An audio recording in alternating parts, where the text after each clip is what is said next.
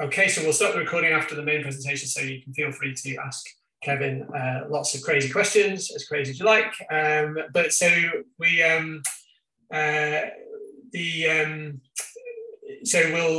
it's, as I said, it's a real pleasure to restart Consciousness Club today with Kevin O'Neill from Duke University. So Kevin is a PhD candidate in his fourth year, working between Felipe de Brigard and John Pearson, and he uses a mix of methods from psychology, computational modeling, and cognitive neuroscience to understand the computations underlying human causal judgment. And he's also working with Dr. Paul Bello and Will Bridewell to implement some of these ideas in the cognitive modeling framework Arcadia.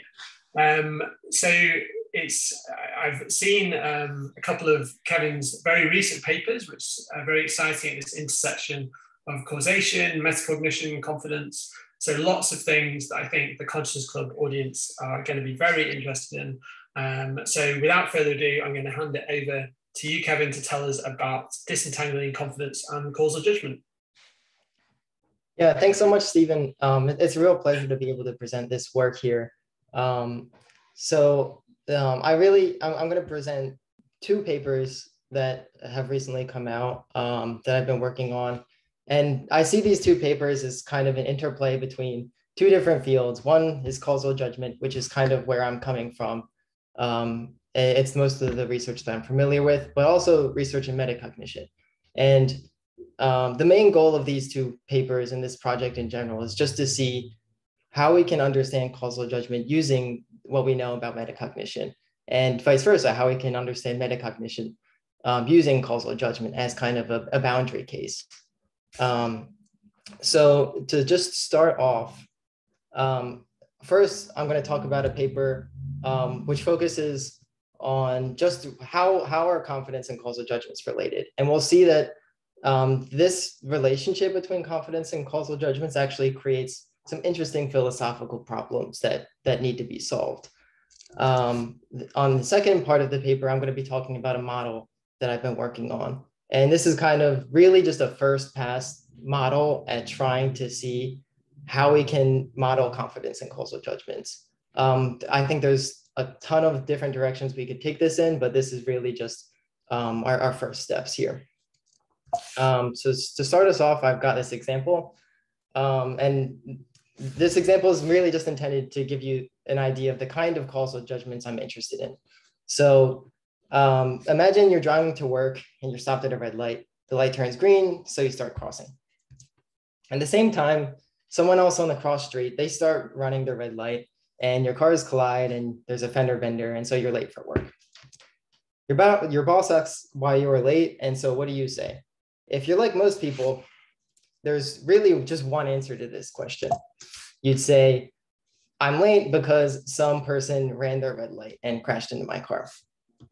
And so when we answer causal questions, there's a long line of philosophy and psychology that points to the idea that we use counterfactuals to answer these questions. And by counterfactuals, I mean statements like this. Had they not run the red light, I would have been on time. We call this a counterfactual because the antecedent to this conditional is counter to the fact that they actually did run the red light. So this is kind of what would have happened if they had not run the red light. And the idea here is if what would have happened would have been different than what actually happened, then that cause made a difference to the effect. The problem is that we can actually use the same kind of logic for all kinds of possible causes. And this leads to something called the selection problem in causation. So you can say, maybe if I just decided not to drive through the green light, just because the light's green doesn't mean you have to drive through it. And if I just decided to not drive through the green light, then the accident would have been prevented. You can also say, maybe I took a different route, or maybe I decided to walk today, then I would have been right on time. But you can take this kind of super far back, as basically as far back as you want. So maybe if it was a weekend instead of a weekday, I would have had nothing to been on time for, and I just would have never left my apartment. Or maybe if I pursued a different career, if I went into baking, I started a bakery, I would have woken up super early in the morning where there's no traffic for me to get into an accident. And so you can kind of take this super far, and really the imagination is your limit here. And so most of the research in causal judgment has been focusing on why we point to that person running the red light when there are all of these other things that meet our kind of baseline criteria for what causes an effect. And there's this whole laundry list of things here: normality, alternative causes, recency, and so on and so forth. I'm going to focus on these first two. And by normality, what I mean is causes that are rare or morally wrong or just abnormal. So running a red light is prescriptively wrong. You can point to that and say, you're not supposed to do that. But also it's kind of rare. People don't run red lights very often compared to not running them. And so that's one feature of that event that actually makes that stick out. And if we have this idea now where we have a whole list of causes that could have contributed to this accident, but things like normality and other features tends to make certain events stand out, we end up with this issue: is what does it mean for the person running the red light to be more causal or stand out more than all of the other causes? So is it really the case that it's more causal, or do we just point to it more often or something like that?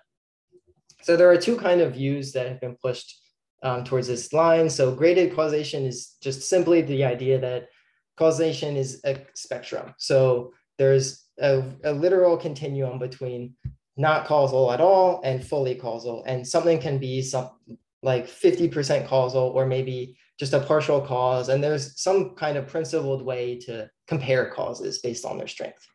The non-graded causation view simply says that causation is just all or none. It's either a cause or it's not. And anything that is a cause, they're just equal. They're on an equal basis. So it's literally just a 1 or 0. And you can look at these views, trace them back to philosophy.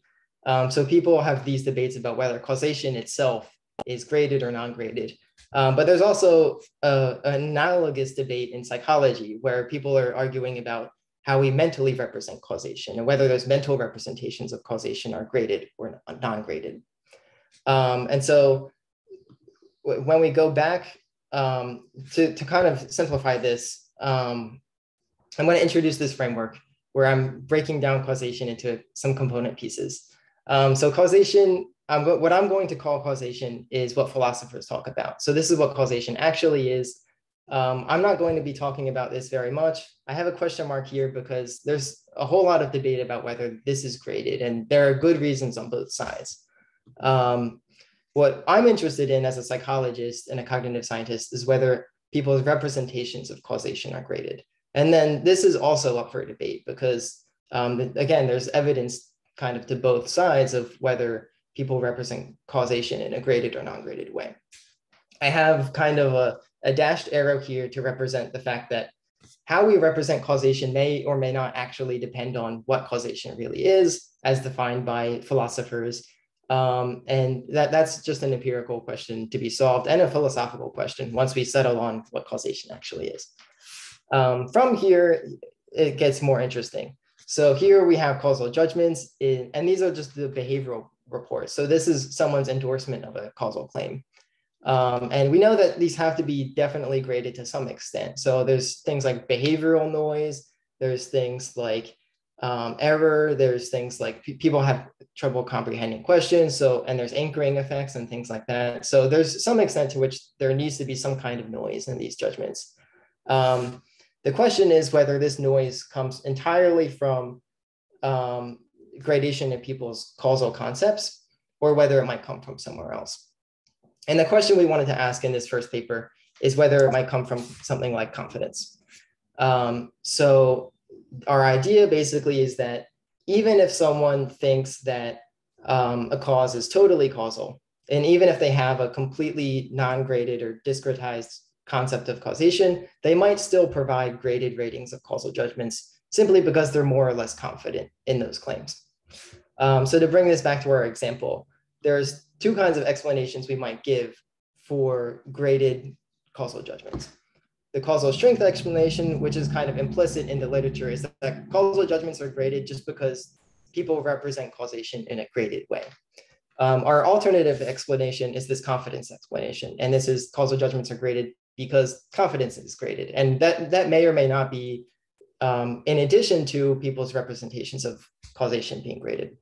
And so when you get these examples, like this person running the red light is more causal than me running the green light, there are two different interpretations of what these behavioral meanings might mean. So the causal strength explanation would say that people are literally trying to convey that them running the red light somehow was more of a cause or a stronger cause than my driving through the green light. Whereas the confidence explanation would just say that people are more confident in one cause than the other. And so this first paper, again, is really, we're just trying to disentangle whether gradation in people's causal judgments is due to gradation in their representations of causation, or whether that can also be attributable to gradation in just their level of belief in causal statements. So this is this first paper, and the kinds of vignettes that we decided to give people are exactly this example that I gave you. So you can read through this, but it's literally directly analogous to the car accident example. So Billy and Susie are freight train conductors. They are driving across a bridge, and if both of them go onto the bridge, then the bridge will collapse, but they don't know that. One of them gets a red light, one of them gets a green light, but they both decide to drive onto the bridge, and so the bridge collapses. And people are asked, to what extent did Billy running his red light cause the bridge to collapse? And so we give people these kinds of vignettes, and we give them a normal kind of behavioral rating with a slider scale, kind of 0 to 100. To what extent did Billy running the red light cause the bridge to collapse? And then we also decided to give them a confidence rating. The interesting thing about this experiment is we decided to match the vignettes and present all of the vignettes twice. The vignettes had kind of names that were randomly assigned. And so we were trying to minimize the extent to which participants were simply trying to replicate responses. But on the other presentation of this vignette, we gave them a discrete rating. So we gave them an option between X caused Y, it partially caused Y, or did not cause Y. We decided to have a partially caused here because if you look at histograms, I'll show this later, but if you look at histograms of causal judgments, there often is an anchoring effect in the middle at 50%. And so our idea here is that we wanted to see if we can look at this discrete causal judgment and confidence in that discrete judgment and see if we can fully explain the graded causal judgments. And so our idea here was if there's very little variation in the continuous causal judgments that's not accounted for by these two things, then we can say that people's representations of causation are effectively discrete. It's just that when they judge causation, those judgments are kind of affected by their level of confidence. So to get right into it, we split it up by whether people rated totally caused, partially caused, or did not cause at all. This is totally expected when people say that the cause is totally caused. Their continuous causal ratings are really high, and they're kind of smushed up against the top here of the scale. And there's some trail off down to, say, 50%. Also, people tend to be really confident in these statements, where also they're almost entirely confident, and there's some trail off towards 50%. Interestingly, there's also a correlation here. So when people were more confident about a totally causal statement, they were also more likely to give higher continuous ratings. And when they were less confident, they were more likely to give a graded rating. If we look at did not cause, we see exactly the opposite thing.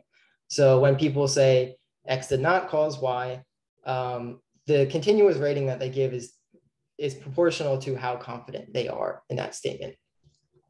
And similarly, when we look at partially caused, there's basically no effective confidence here. So people could be more or less confident, but they're going to give a grading no matter what, which makes a lot of sense.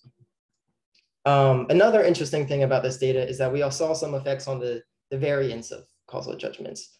So pretty much regardless of which causal rating they gave, as their confidence went up, the standard deviation or the variance between participants of those judgments went down. So as people are more confident, they tend to agree with each other more.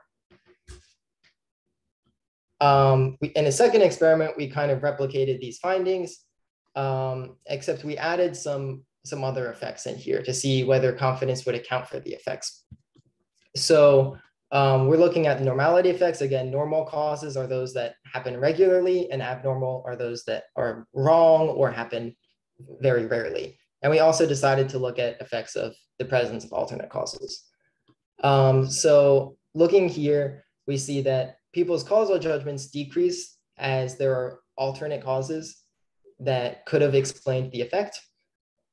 And this happens to a lesser extent when the cause is abnormal. So if the cause is really rare or strange, people will say that it definitely caused the outcome, regardless of whether there are other things that could have explained the outcome. The interesting thing is that in a disjunctive scenario, these effects actually reverse, where the abnormal causes are the ones that deflate with alternate candidate causes. And the interesting thing about this data is that confidence, although there were some small changes in confidence, they don't actually explain these effects, which is kind of what I think researchers in causal judgment would like to see, is that these effects are actually effects on people's concepts of causation. So people are genuinely thinking that some causes are more causal or less causal than other. And it's not just that they're more confident in one cause, or they're more confident in an abnormal cause, say, than a normal cause. So to kind of wrap this paper up, we found that confidence modulates causal judgments. These two ratings are kind of deeply intertwined, where when people are less confident, they tend to give more graded and more variable ratings. When they're more confident, they tend to give less graded and less variable ratings. So they tend to agree with each other more, and they tend to give ratings that are just all the way at the end of the scale, yes or no. And still, we saw that there are some judgments that are totally graded and confident. So if I go back here, some people, there are people that rate judgments that are around 50%, but they're totally confident. So here, for instance, there's a whole lot of participants that say with two causes, one of those causes would be 50% causal, and they're entirely confident about that. And importantly, even though these two ratings are kind of deeply intertwined, we found that confidence doesn't explain away causal judgments. And so we have this weird kind of philosophical issue where we found that people's judgments of causation are affected by confidence. But you can actually pull this variation out and say, it's not just confidence that's impacting these ratings. There is actually something to these effects on causal judgments. Now, the second part of this work is a different paper that I recently presented at NeurIPS, and I'm still working on. But here we wanted to model confidence in causal judgments. I'm going to start by just talking about modeling causal judgments, and we're going to expand that existing model to model confidence. So let's return to this example. So we found when the person runs the red light and your boss asks you why you were late, you tend to say the person running the red light caused me to be late. And the reason we said this is because people rely on counterfactuals, because we're thinking, if only they didn't run the red light, I would have been on time.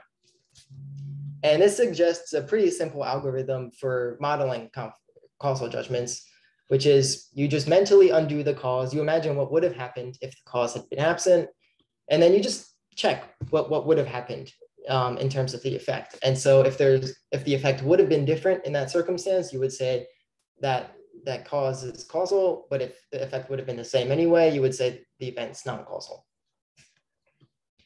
The problem with this kind of simple algorithm is that we can't literally undo events. So there's no way to roll back time and then kind of force that person to not run the red light and then see what would have happened. So we have to imagine everything, and we have to estimate them probabilistically. So counterfactual sampling models is the idea that we just do this process probabilistically over a whole bunch of different samples. So maybe we'll imagine one scenario in which the person runs the red light and there's an accident. But we could have also imagined a scenario in which they run the red light and there was no accident. So maybe this time I took a different route, or something else would have happened that the accident wouldn't have been there. And we can just do this iteratively a whole bunch of times until we end up with a probability, which is just an average over those samples. And similarly, we can do this same exact process, imagining that they didn't run the red light. And so we end up with two distributions, two beliefs. One is the belief that the accident would have happened if they ran the red light, and the other is the belief that the accident would have happened if they didn't. And counterfactual sampling models say that if we just take these two distributions and we contrast them some way, we'll get a distribution over the causal effect of that event. Here I have a minus sign. Some of the models do propose that this contrast is a literal subtraction, but the models all have kind of different metrics for how this contrast should work. So no matter what, you'll end up with some contrast between two of these probability distributions, which basically says that -1 would be the cause prevented the outcome from happening, 1 would be the cause forced it to happen or generated the effect, and then 0 would be no effect. But of course, people can't report this whole probability distribution. So these models say that in order to make a judgment, people just report the mean. So they take the mean of this distribution, and that's their causal judgment. To kind of test these ideas, this is an experiment from Morris et al. In 2019. He had these scenarios where, again, this is very, very similar to the traffic example. There's this character, Joe, who's playing a casino game. It's pretty boring, but basically he blindly draws two balls from two separate boxes. And the idea is that if he gets a green ball and if he gets a blue ball, then he gets $1. And so it turns out that he draws a green ball and a blue ball, and so he gets the $1. And we ask people, to what degree did Joe win the $1 because he drew the green ball from the left box? And I'm going to call this green ball the focal cause because we're asking about the green ball. This is the one we're focusing on, and then the blue ball will be the alternate cause. This is the causal structure. We can manipulate whether he needs both the green ball or just the green ball or the blue ball. We can manipulate the probabilities of both of those events. And we also manipulated the valence. We didn't see any valence effects, so I'm not going to talk about that, but I can bring that up later in Q&A if you're interested. And importantly, we measured causal judgments and confidence ratings. What they found in previous research on just the causal judgments is that, again, there's normality effects. So the focal cause, people will judge it to be more causal when it's abnormal. So if we're asking someone, to what extent did you running the red light cause the accident? That's more causal than driving through a green light. But people will also say it's more causal when the alternate cause is normal. So when there's no other explanation, then people would say that it's more causal. And again, these patterns reverse in disjunctive structures. To see what counterfactual sampling models would say, again, it's the same process where you just say, let's imagine a bunch of cases in which he drew the green ball and a bunch of cases in which he drew the red ball, and we'll contrast these probabilities somehow. And if you do this, here's what you get. So on the x-axis here, I have the probability of the focal cause. So this is the green ball. And on the y-axis is the probability of the alternate cause, which is the blue ball. And to a large extent, these models actually do agree with each other. Specifically, the crediting causality, necessity sufficiency, and the counterfactual effect size models all tend to agree with each other to a large extent. These other two models are a little bit older, and they're not exactly intended for this kind of causal judgments that I'm asking about, but we wanted to test them anyway.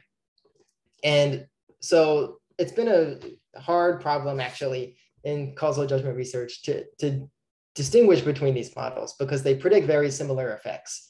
And they do very similarly in actually predicting causal judgments.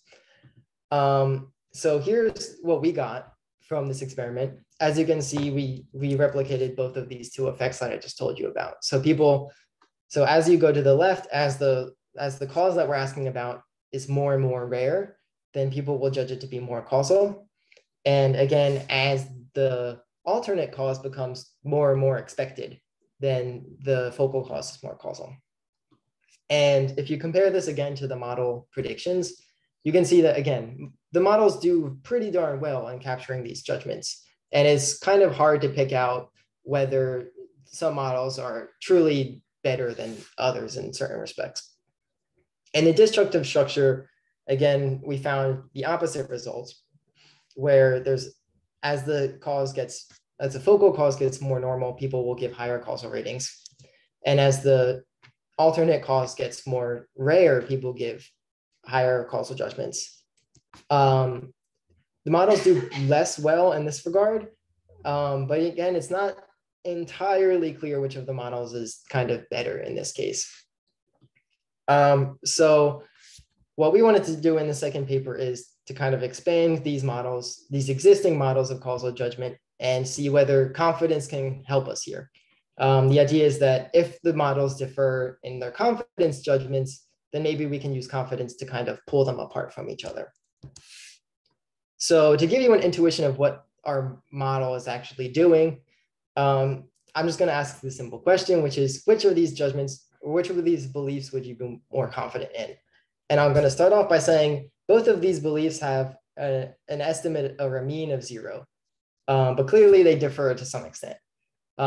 This on the left, the belief in 0 is a lot more concentrated. And so there's maybe some probability that the effect would have been positive or negative, but it's pretty clearly 0.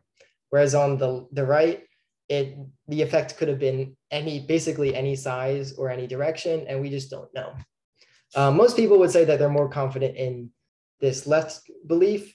And the reason would be because the belief is more precise. There's less entropy, or there's less of a distribution of what possible effects that it could have been.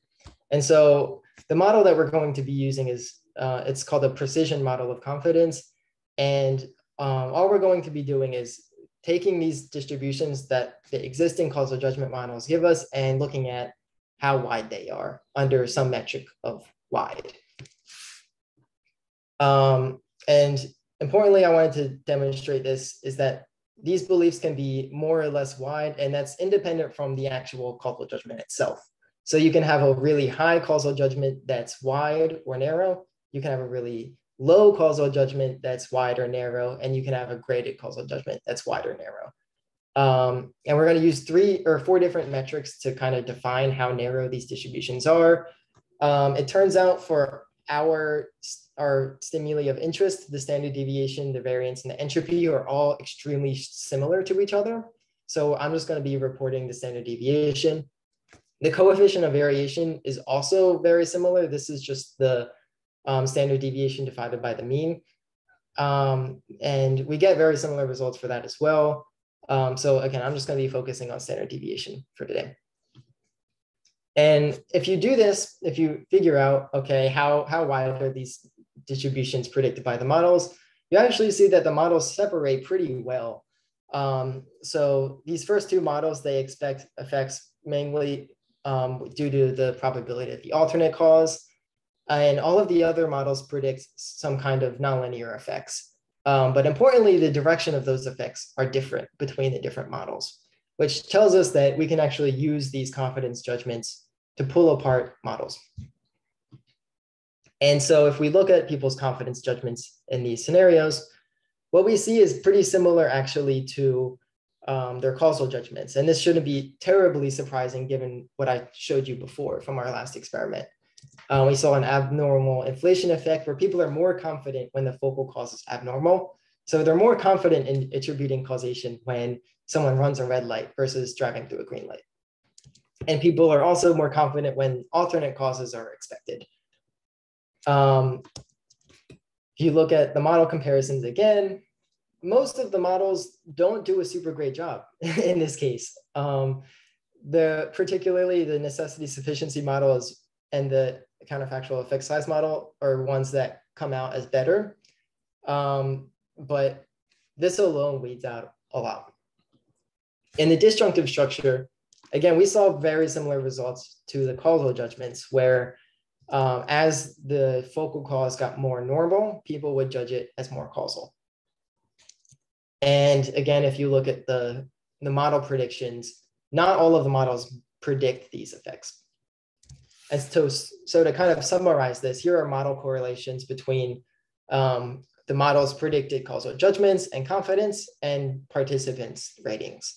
And we can see that for the causal judgments, even though most of the models do pretty well in one or both of the causal structures, in terms of confidence, only one of the models predicts confidence in both causal structures. And this is the necessity sufficiency model. And so we take this as pretty strong support for this model. We don't think it necessarily rules out the other models because as I kind of mentioned in the beginning, this is only a first step at modeling how people could be making confidence ratings. And so there could be a whole lot of different other ways that people could be making confidence that would make different predictions. But as a simple start, we think this is a good sign that confidence can help us sort out these models. And so to kind of wrap things up, first I talked about how confidence and causal judgments are related. And so there's some interesting philosophical problems in there where confidence can really help us understand what causation is, how people represent causation. And indeed, I think we actually need confidence ratings in order to sort out which variance in the causal judgments is due to confidence and which is due to our manipulations. And in the second part, I proposed a model of confidence and causal judgments. We found that at least one version of these models could jointly predict causal judgments and confidence. I didn't talk about this a whole lot, but importantly, these models that we came up with, they do predict a tight relationship between causal judgments and confidence. So kind of out of necessity, those two ratings should be related. And so to kind of, if there's nothing else you take away from this talk, I kind of wanted to pitch the idea that metacognition can help us understand causal judgment. So if you're a causal judgment researcher, I think it's crucially important that we actually collect confidence ratings and we use those in understanding our causal judgments. And if you're a metacognition researcher, I think causal judgments can help us understand metacognition. And the reason is because causal judgment is kind of a boundary case or a testing case for metacognition. So in things like visual perception or value-based decision-making, we have a really, really good idea of what those judgments should look like and how we can compare the baseline decisions to accuracy and how we can track the relationship between confidence and accuracy. For causal judgments, it's a whole lot more complicated because it's a whole lot more difficult to tell someone that their causal judgments are wrong. And so I think this is a super interesting problem for metacognition and causal judgment research alike. And with that, I'd like to thank you all for having me talk here. It's been a real pleasure. I'd like to thank my collaborators. So Felipe de Brigard and John Pearson are my co-advisors. Paul Henne and Paul Bello are collaborators at Lake Forest College and the Naval Research Laboratory. Brilliant. Thanks so much, Kevin. That was a fantastic and super clear talk. So if we could just unmute and give Kevin a round of applause.